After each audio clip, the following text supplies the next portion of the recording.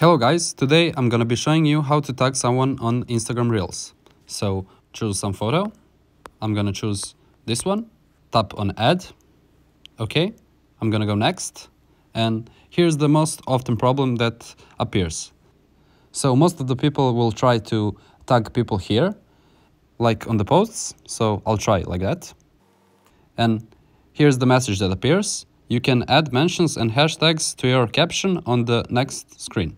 So I'll check the next screen. Okay, I'll go next. And yeah, here you have tag people. So I'm gonna tag here. Yeah, and I can choose people.